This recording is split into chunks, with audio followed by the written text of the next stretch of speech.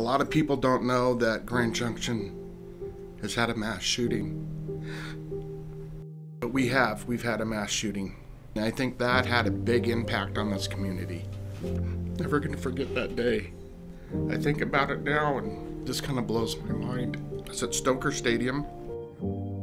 Just got done doing a live shot and I see 1 ambulance, 2 ambulances, 3 police cars and a fire truck heading east on North Avenue. And Stoker Stadium is about a half a mile away from the East Gate, so I got in the live van, got on the radio, and I told Mona something big was happening. Started setting up the van, had a photographer show up, he started shooting some video, and he lost it. And I knew that this video had to be done, so I grabbed the camera from him, and I said, you go get in the van, get away from here, don't look at this, I will take care of it for you.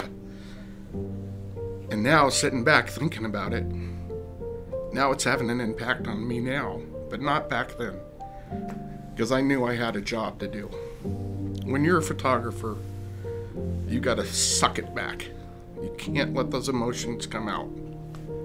You gotta suck it back and you gotta get your job done, regardless. You may see the most horrible things in your life, and that was one of them. 5 people died that day. You can't internalize that stuff. I sit here and talk about it now. Yeah, I'm gonna cry about it. Because you hurt for those people.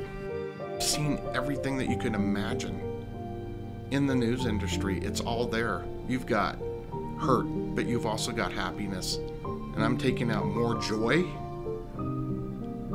out of this job and doing what I did. In 25 years, I haven't worked a day in my life, Brian. Haven't worked a day in my life. And I just want to thank everybody here at the station for your compassion, your understanding, and just being there when somebody if I needed to talk to somebody.